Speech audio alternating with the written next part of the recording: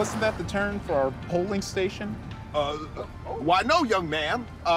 See, we know a shorter route to our Democratic polling station. You know how us Democrats like a shortcut, like government spending to prop up the economy. Nothing more we love than those federal programs.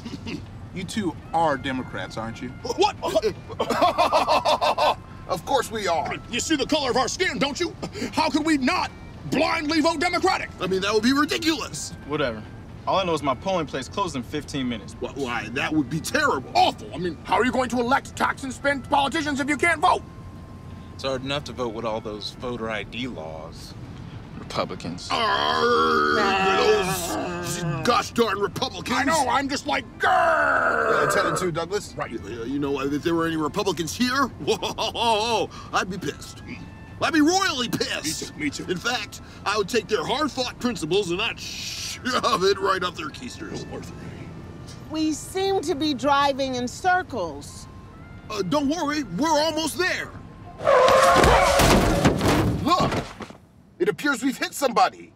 We should get out and help him. Heave ho! Oh, my leg. Oh, my leg.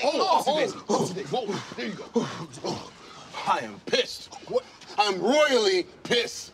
Now, although it was only this one man's fault, I will be using all of your tax dollars to get healthy, thanks to the Affordable Health Care Act. I know it doesn't seem fair, but that's supposedly the law of the land nowadays. That's what I've heard. You don't look that hurt. Why y'all wearing those same leather jackets? And those dad jeans? Disperse!